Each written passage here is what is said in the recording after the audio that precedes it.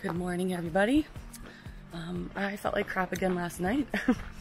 Apparently Tylenol keeps the monsters at bay, but at night I just feel really achy and feverish. But I have 14 miles to 2 medicine and I have to get there, so we're gonna go up over one pass early this morning and then just pretty much down into 2 medicine. And yeah, just trying to make the best of it.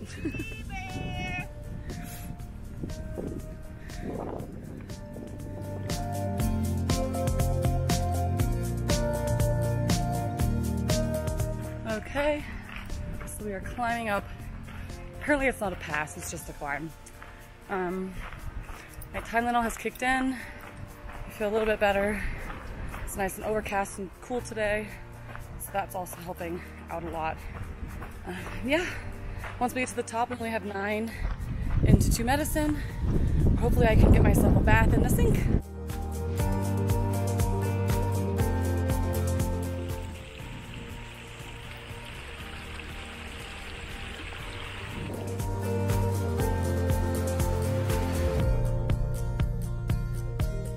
Okay, so just finishing off this climb.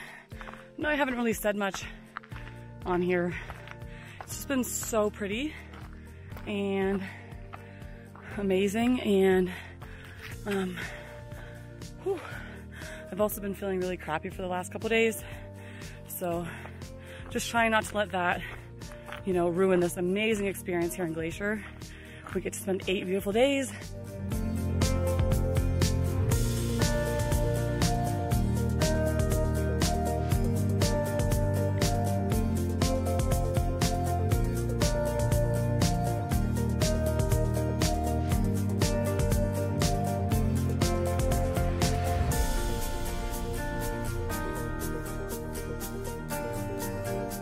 We just got to 2 medicine, and the ranger pointed us to these spots.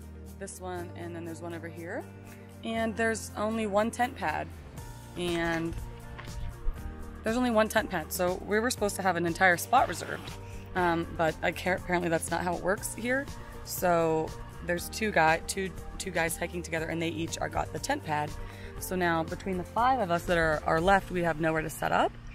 And apparently it's just first come, first serve and make do with what you have, which I think is frustrating because we paid for these spots and now we don't even get to use them. Pretty much I'm sitting on a gravel pit, which is where I might have to set my tent up. It just really sucks because we were under the impression, like every other spot, every other campsite, is you get a designated spot per permit, but apparently not how it works here. So kind of crappy, but it is what it is. What's up? You guys are lost. Aren't you supposed to be at high elevations?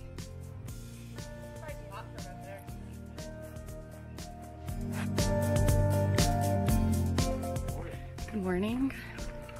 So we are leaving 2 medicine now, and we are just 11 miles away from East Glacier, and we're just trying to get there so we can get some showers. Because it's been 7 days. And I smell like an onion. Like a hot onion that was rubbed on someone's armpit. A hot old onion. A hot old onion. So just a nice couple 1,000-foot climb. Then we descend down into East Glacier.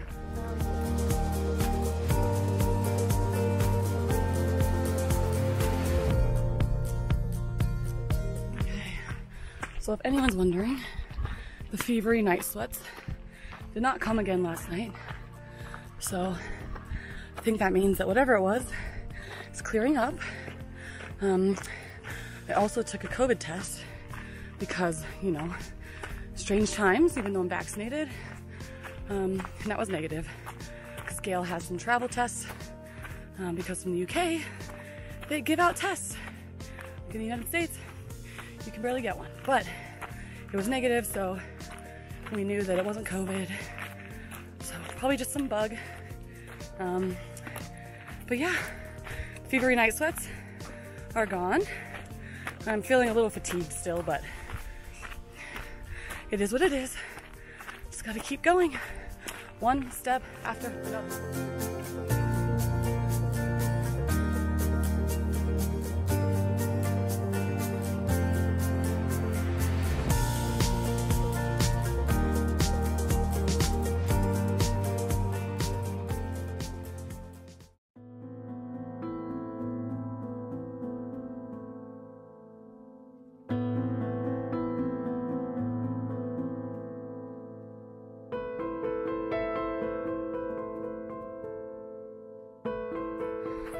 Oh my God!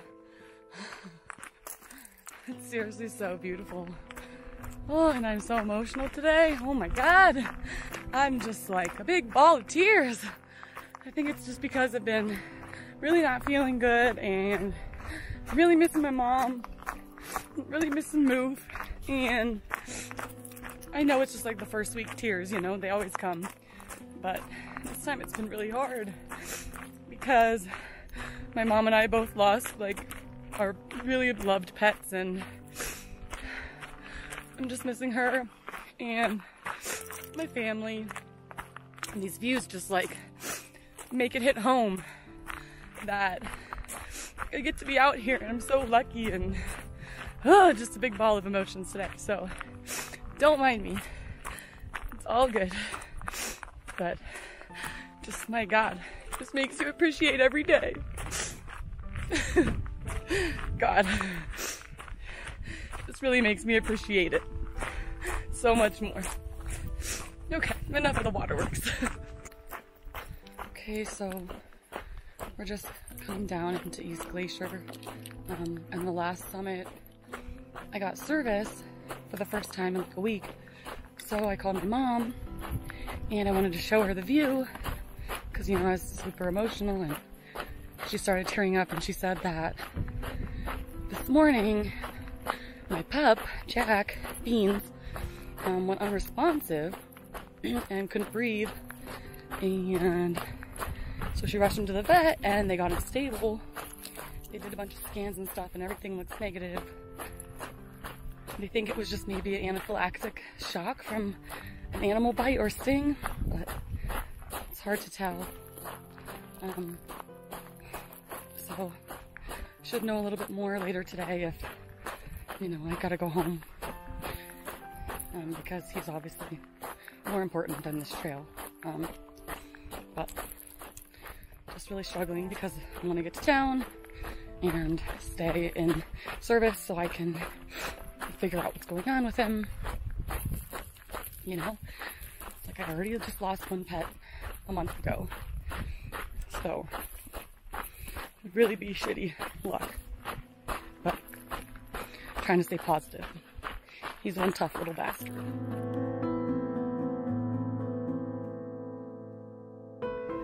Okay, so we got into East Glacier, and right when I came into service, I had a bunch of missed calls from my family, and got the news that Beans did not make it.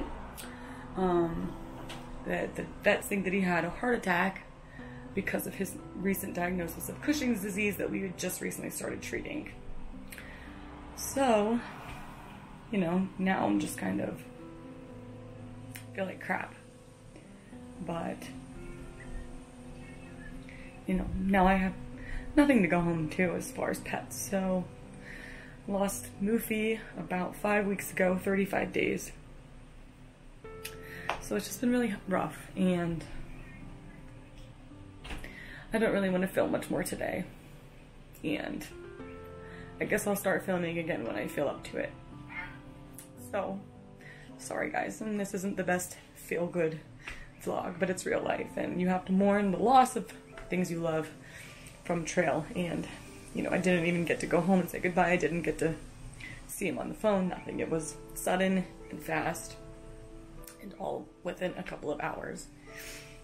And he was my best friend for 11 years. Anyway, I guess you'll see some really pretty cool footage when I'm feeling a little better.